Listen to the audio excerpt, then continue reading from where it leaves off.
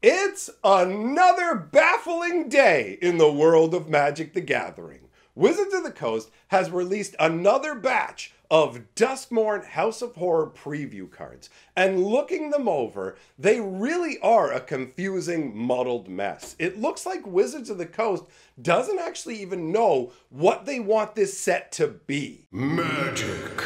I am a wizard! History. The Magic Historian. My bones hurt. Greetings, owners of fine luxury cardboard rectangles, my friends.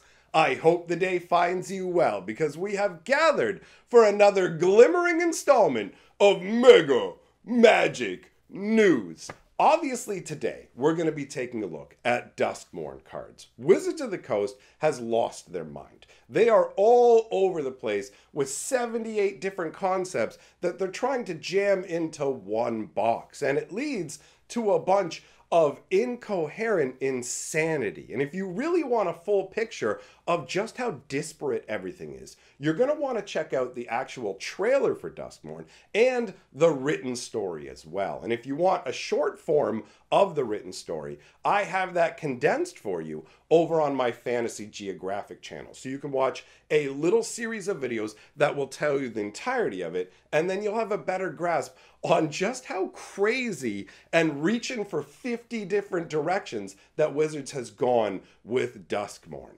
That being said, let's look at some rectangles. We're starting off with a card that some people are going to love and others are going to hate. The Lord of Pain, which is a pretty sweet name. 1 red, 1 black, and 3 for a 5/5 legendary human assassin with menace. Your opponents can't gain life, that's always nice. Whenever a player casts their first spell each turn, choose another target player. The Lord of Pain deals damage equal to that spell's mana value to the chosen player. So clearly, this card very much wants to be played in Commander and does not want to be played in one-on-one Magic, because every time your opponent casts their first spell each turn, you're going to have to pick yourself and get smacked for its casting costs. So it's pretty much off the table if you like one-on-one Magic. And some Commander players are going to hate the fact that this accelerates the progression where every turn when somebody casts a spell, somebody else is getting hit. So people who like their Commander games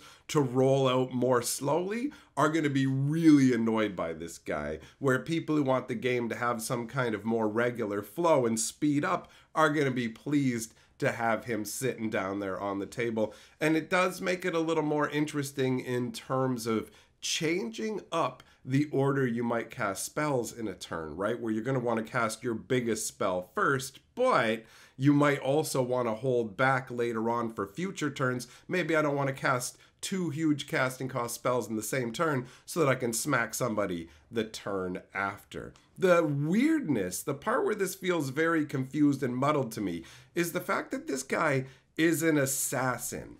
We see the artwork, and he's shown on multiple screens here with little parts of his ball. Here, check it out. Here's my mouth. Here's another version of my mouth, just a little bit closer up, like he's going to the dentist or something. But ultimately, how does this feel like an assassin? This feels like a warlord, like a warmonger who is ordering his slavering hordes forward, right? Like, go and destroy that guy. Also, it's pretty funky how most of them is shown on the screen, and there's just this gigantic hand reaching out. Like, how does this tie in to the whole domination of Valgavoth? Because it seems like Valgavoth really is the overlord demon of Duskmourn and doesn't really want to share that power around. Everybody has to be subservient to him in a way. So where really does the Lord of Pain fit into the overall world of Duskmourn? The world itself is pretty confused. Moving on, we've got Persistent Constrictor. I like this card. 1 black and 4 for a 5/3 zombie snake. At the beginning of each opponent's upkeep, they lose 1 life, and you put a -1/-1 counter on up to 1 target creature they control. So it's that slow burn that harkens back to the earliest days of Magic with cursed lands, warp artifacts, tackle maggots, where you put them out and it just slowly chews away your opponents, and in the case of tackle maggot, your opponent's creatures as well. So this is a fun vibe, and honestly, 5 mana for this as the casting cost, with it being a 5/3, makes it feel like it's not unbalanced. It doesn't feel pushed in the power category, and it has persist as well, which makes perfect sense when it's a persistent constrictor. So when it goes to the graveyard the first time, it's going to come back with a -1/-1 counter on it. And if you actually have ways to remove -1/-1 counters,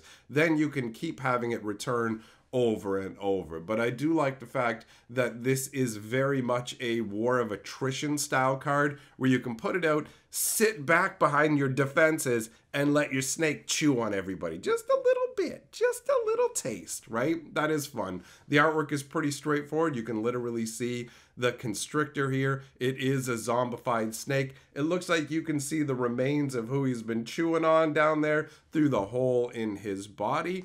I do wonder if this was actually set to be Duskmourn artwork or if it's repurposed, but either way, it definitely fits in. Moving on, we've got Sadistic Shell Game. So this showcases the creature we saw in the first card, the Lord of Pain. And this one is also confusing to me. 1 black and 4 for a sorcery that says, starting with the next opponent in turn order, each player chooses a creature you don't control. Destroy the chosen creatures. So overall, it feels like a pretty funky concept in terms of, okay, I'm going to get to wipe out multiple creatures, but the opponents start picking first, right? It's like your next opponent in turn order, you get to pick a creature too. The fact that it's a creature you don't control is the only thing that makes this not complete garbage. But it's confusing to me why you would want to play a spell that costs 5 mana to destroy at most 4 creatures, but through such random scattershot as your opponent's picking them, right? It's going to be all over the place. I guess if you're somebody who really likes the deal-making aspects of Commander, then sure. It would be even funnier to me if they could pick your own creatures, because then you could actually pick the Lord of Pain himself. So he's like, shame about your friends, want to see what's inside yours?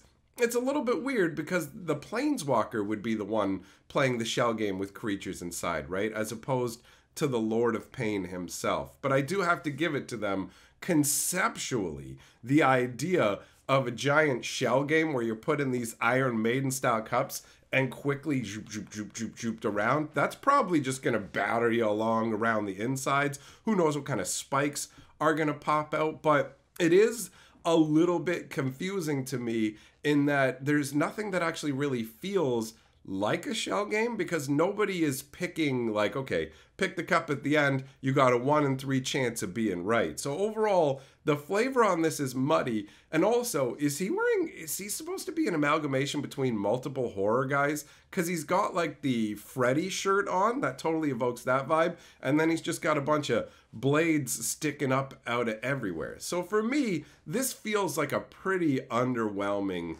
and unimpressive card, but for a particular type of Commander player, this is probably right up their alley.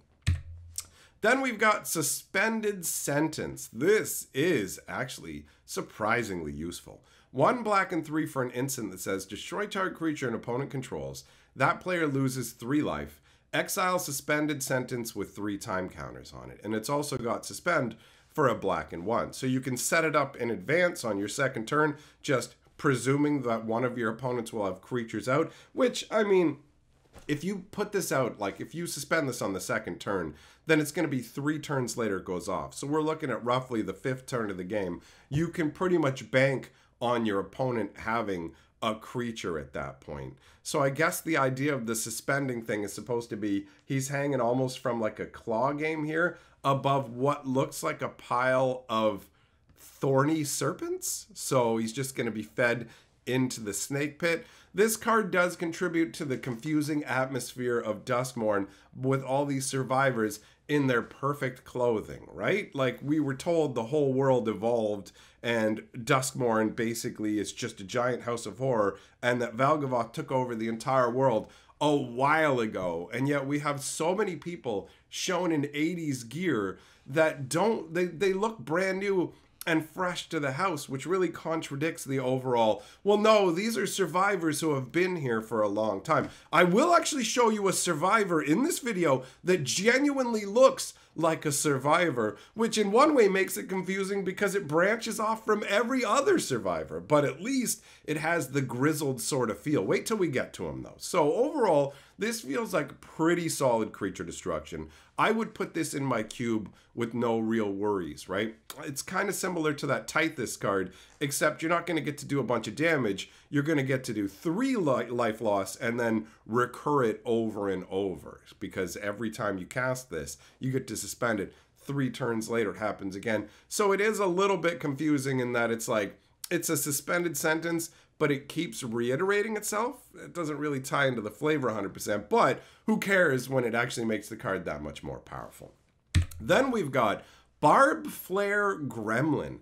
This is a mana barbs and a mana flare combined together into a creature, which I think is actually a really fun concept. 1 red and 3 for a 3/2 first striker with haste. Whenever a player taps a land for mana, if Barb Flare Gremlin's tapped, that player adds 1 mana of any type that land produced. Then that land deals 1 damage to that player.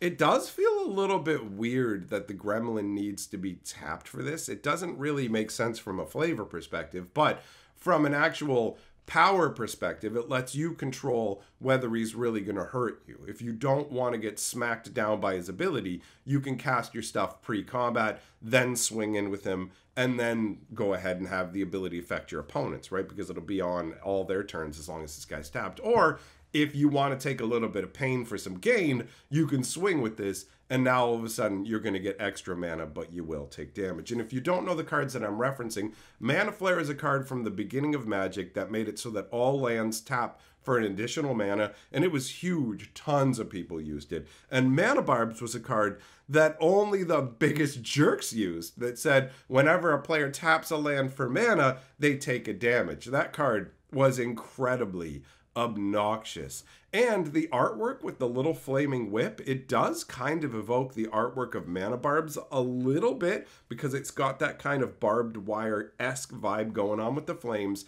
and the Mana Flare with the extra flames around the whip. So I gotta give it a lot of credit for actually putting this all together in a way that feels like it ties to those old cards, which is a great nod to somebody like me. And at the same time, you don't have to know anything about those cards to fully get this guy. The flavor text says, "You think burning the pie to a crisp was bad? You should see what it did to the chef." And that's Meg the Supply Runner. Oh, I'm glad you can keep your spirits up, Meg, in this horrible, horrific world where everything's supposed to be awful and nightmarish and all the survivors are tortured. But hey, whatever. It's all time for jokes and happiness, right? That's literally the only quibble I have about this card, though. Ultimately, it's pretty solid. Moving on.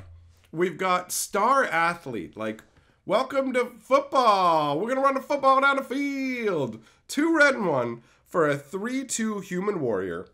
He has Menace. Whenever he attacks, choose up to 1 target non-land permanent. Its controller may sacrifice it. If they don't, Star Athlete deals 5 damage to that player. And then it's got Blitz 4, so you can cast it for its Blitz cost. It comes in with haste and then pops back into your hand. So I guess if you want to be able to use it right away and get them back into your hand to keep them safe, you can do that.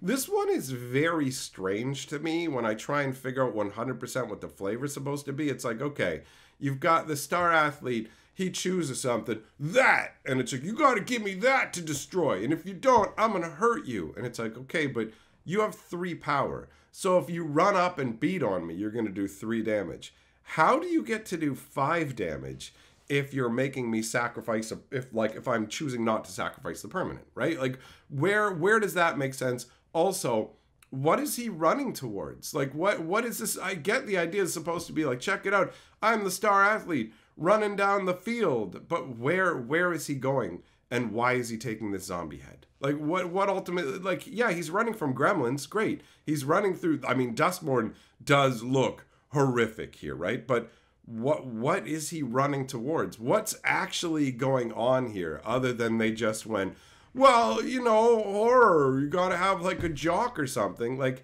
this card is incoherent. It makes no sense when you actually step back and take a look at it. Why does he do 5 damage? Why is he charging down the field with a zombie? Every time I show up, I gotta grab some. Oh, Dirk must grab thing and run like football guy. That's all Dirk knows. Hand out to intercept blockers? Like, you can't stop me. I'm the lead quarterback. It's confusing, honestly. I mean, from a power perspective, I mean, 3-2 menace, whenever it swings, you get to maybe make your opponent sack a permanent, or they take 5 damage. I don't know. It's up in the air. It seems like it might be strong, but at the same time, maybe not.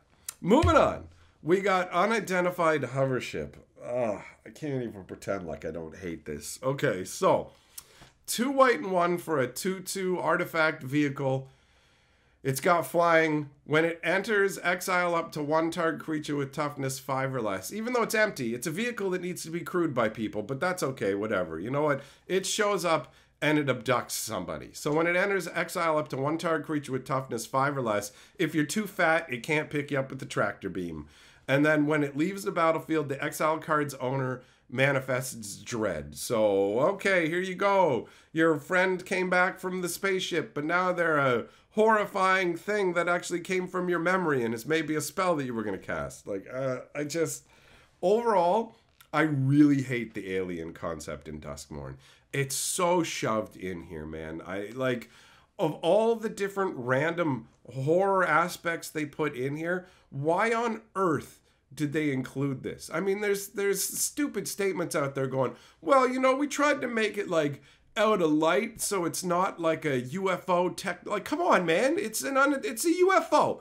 You put a UFO in the horror set, and they're like, look, but we painted trees around it, so it's inside Duskmourn. Why is there a UFO inside of Duskmourn? Like, the other thing that we saw was at least just a manifestation of fear of being abducted by aliens, which didn't make sense, but at least it wasn't full on an alien. This is just an alien abduction ship. There's tons of ways to abduct things with horror. It just feels so out of place in this set. It is the most confusing card that I've seen out of everything, right? Like, it's just, I get it. You want to do another Skyclave apparition style, but couldn't you just do that? Another apparition instead of a UFO? This tweaks me so hard. It's so dumb. Magic's reached the point where you can go, okay, Gandalf, it's time to get in a UFO and fly to Mordor. Like, I can't, man. I can't even with this. This is peak stupidity. Come on, Gandalf. You know what? Next year it'll be like, come on, Gandalf, grab the Incredible Hulk. Grab the Incredible Hulk. Oh, don't forget to get a Space Marine, because at least he'll know how to fly it. Oh, okay. Anyways, it's one thing when it's Universes Beyond, right? It's one thing when they go, check it out, we're doing a Fallout. We're doing Space Marines. It's Universes Beyond. This is in the Magic universe now. This is literally in the Magic universe. The same universe where Urza fought the Phyrexians, all of that. The same universe where Bolas defeated the Dread Leviathan. Now there's just UFOs, bro, because why not? Because why not? Okay, anyways, I got to move on because I'm just going to keep ranting. All right, Seance board. Oh, it's the Ouija. It's the Ouija board. I don't believe in the supernatural, okay? Just putting it out there. But I do have an experience with the Ouija board. When we were kids, we were playing with the Ouija board, and I know my one friend was always the one pushing the thing. You're not supposed to push the little paddle, but somebody always is pushing the paddle or nothing's going to happen, right? So my one buddy is pushing the paddle around, and then it's like, spirits, give us a sign. And all, at that exact moment, and we freaked out. But it was just my dad. He could hear us he was out back. He could hear us through the dog door of the house. And so he was like, ah, stupid kids. Boom, boom, boom. And for one split second, I was like, oh! But I had a Ouija board tell me that my life was going to be ended by an EOB in the year 1999. And I was just like, what even is an EOB? Do you even know where you press this thing to? Anyhow, let's talk about the card. Seance board. 2 mana for an artifact. It's got Morbid. At the beginning of each end step, if a creature died this turn, put a soul counter on it. Tap it, add X mana of anywhere one color, where X is the number of soul counters on it. Spend this mana only to cast instants, sorceries, demons, and spirit spells. So, as far as Ouija boards go, this isn't the worst kind of way to kind of show it off, right? You're talking to the dead when you're using Ouija boards. So as people's lives end, their souls get sucked into it, and then you can tap into that soul power to summon up demons and spirits, or to do ancient arcane rituals. So overall, that works, right? And the artwork definitely has a Duskmourn feel and a Ouija board feel. There's not nearly as many letters on it, so I guess you're not going to be using it to divine things by having it point at different letters. I do like the moth representing Valgavoth inset into this. Overall, I think Valgavoth in the cards is a really imposing presence. In the written story is a joke. There is a massive inconsistency between the two. So the idea of this seance board is actually pretty solid overall. I like the candles there where you can see it looks like some of them have been blown out with the smoke trailing up. Maybe you've just finished a ritual. And I really like the big gemstone that's inset in the little Ouija pointer. I don't know exactly what that's called. But anyways, it's time to move on to the next card. Overlord of the Baelmerk. I can't believe this is mythic. It genuinely confuses me as to why this is mythic. Just, is it because it fits into the cycle and that's why it has to be mythic? Like, look at it. It's 2 black and 3 for a 5/5 enchantment avatar horror. It's got impending just like all the other ones, but it's impending for 5, right? So it's going to take 5 turns. For a black and 1, you get to set it off with its impending.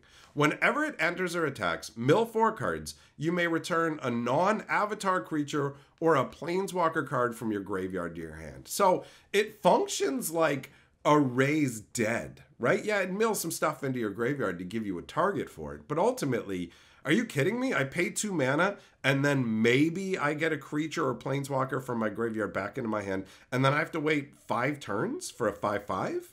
Meanwhile, if you cast it for its full casting cost, you're getting 5 mana for a 5/5. Like, if you took this card back years ago, I'd be like, whoa, this is insane. This is out of control. But by today's standards, this is super underwhelming, right? For real. You just go, okay, this genuinely is a mythic? Is this the worst mythic in the set?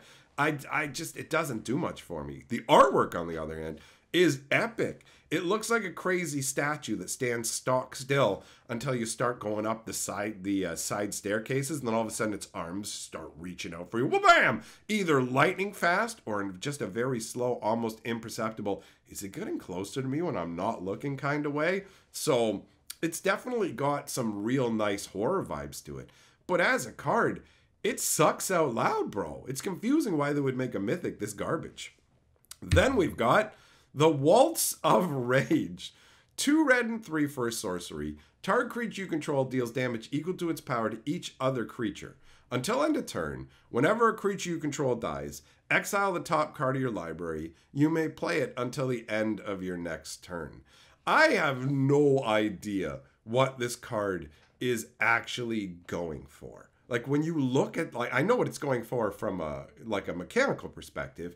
It's you're going to wipe out a ton of other creatures and maybe just be left with the only creature on the board, but you'll get rewarded for any creatures you lose by getting extra gas off the top of your deck. But from like a flavor standpoint, was this originally supposed to be something that was in the whole Crimson Vow set that they repurposed? Like, you've got somebody up here who's shown where their identity is down here in the reflection. It's almost like they got trapped down here, like a reflection has taken their place, right? And then you have all these other reflections around here as well that honestly look like they're just doing a bad job of imitating Australian Olympic breakdancers, especially this guy down here in the front, right? So this is genuinely confusing. I'm sorry, how is this a Waltz of Rage that deals damage to all. Like, this looks like it would make a copy of a creature and exile it or something along those lines. It's like a soul prison in the floor. It's very evocative artwork in one way,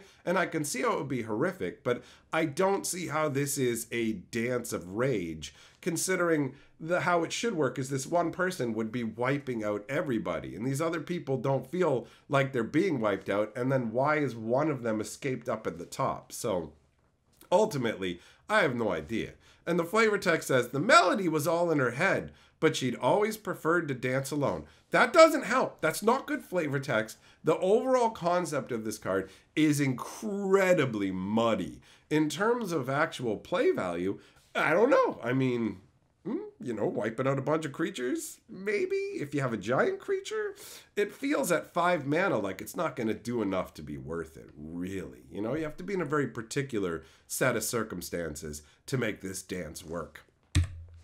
Then we've got Marina Vendrell, one of all 5 colors, for a legendary human warlock. She's 3/5. Oh wait, if she's a warlock, that means she counts as an outlaw. Woohoo! Rootin' tootin' crimes time! Alright, when she enters, reveal the top 7 cards of your library, put all enchantment cards from among them into your hand, and the rest on the bottom of your library in a random order. So, if you want like an enchantment lord for commander, she can fit into all the colors, right? And the more interesting part for me is the tap ability.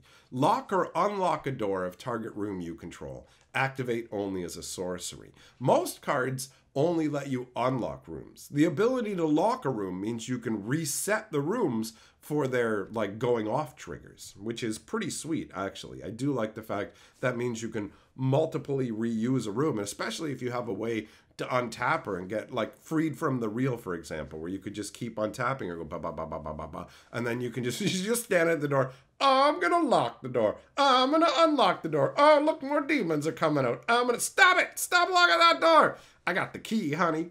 So Marina's actually an interesting character in the story, and they represented it properly here in the artwork, where there's this little bubble of altered reality that encircles her. So as she travels through the house, it always shows her things in pristine condition as they were. She doesn't see the world being ruined. She doesn't know that Duskmourn has been completely converted by Valgavoth. She made a deal with the demon when it was still weak, basically saying, release me, like return my world to normal, or I will burn the house down, and you with it. And Valgavoth ultimately just went, okay, and gave into the deal. It makes no sense why now Valgavoth still is required to abide by the deal after so long of having taken over all of Duskmourn, but ultimately, like I've already said in this video, Wizards really didn't do a good job of conveying the whole, well, Valgavoth conquered the plane a long time ago.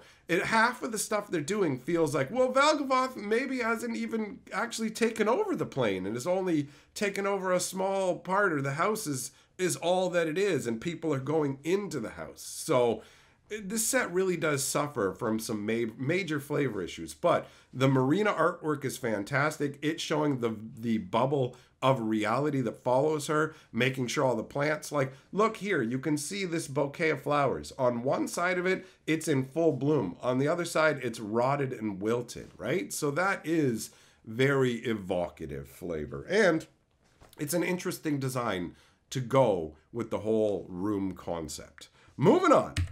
We've got Rip Spawn Hunter. Okay, this dude is what I'm talking about when I said we were going to get a grizzled survivor. If you actually take a look up on the face, he's got a bunch of scars cutting into him, whatever. He's just a big, beefy, grizzled dude who has survived everything. Raw! With this admittedly crazy tech that part is, it's a little bit confusing. How do you have these giant functional weaponry inside of like Duskmourn when all the survivors, like in the story, they tell us they're making their gear out of little bits of toasters and stuff. Not like, they don't have foundries where they can melt things down and actually form them into what they want. So this is what ties into that confusing, How are these people wielding this technology? It really does feel like they had the plan where it's like, we're gonna have a bunch of Ghostbusters go into this haunted house, and then at the last minute they're like, we gotta go with another flavor concept. And so just like with the trailer, they mashed multiple things together and it ends up incoherent. But Rip the Beef Boy, not too bad. 1 white, 1 green, and 2 for a 4/4 legendary human survivor. I think this is the only legendary survivor. So, at the beginning of your second main phase, if Rip is tapped, reveal the top X cards of your library, where X is its power.